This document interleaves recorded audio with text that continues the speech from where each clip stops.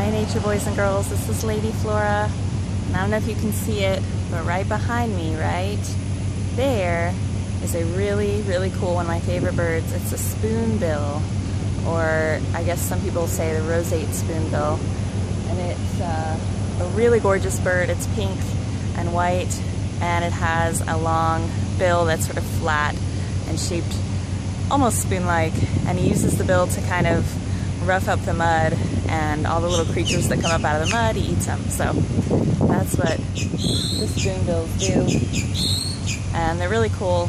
A lot of people see him and say, oh look, that's a flamingo. It's not a flamingo. But anyways, I think I've done a video on these guys before, but I always get really excited when I see them, usually because they're just this awesome bright pink color, and they used to be endangered.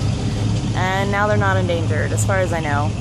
I believe people used to use their feathers and stuff for hats, so. This is a pretty polluted looking ditch over here, but the spoonbill doesn't seem to mind, so I hope you are having a sublime day, and I will see you Monday, but only if you subscribe.